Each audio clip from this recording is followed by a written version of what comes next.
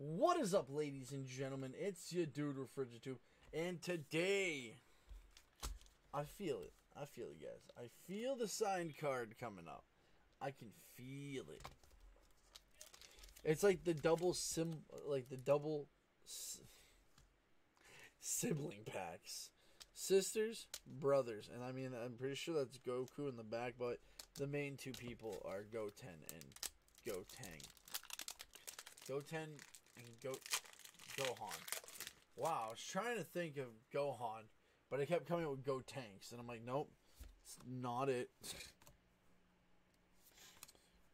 Oh man, I'm not gonna lie, I might have to go back and rewatch Super, because I really enjoyed that series, especially the Zamasu and Goku Black arc.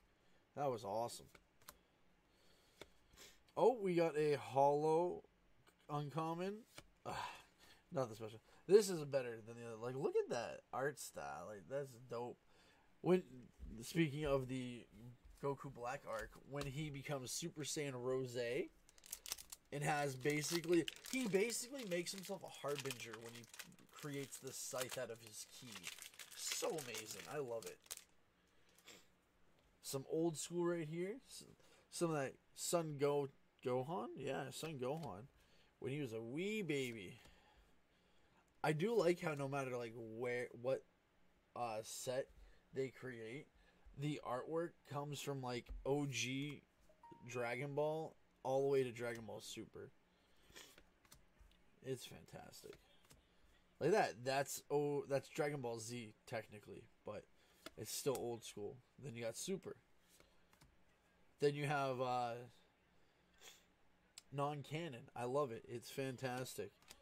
Goten and Trunks.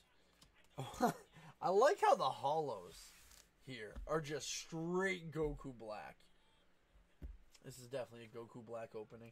Thank you guys for watching. Hope you guys enjoyed the video. If you guys haven't already, hit that subscribe button. I'll see you in the next video.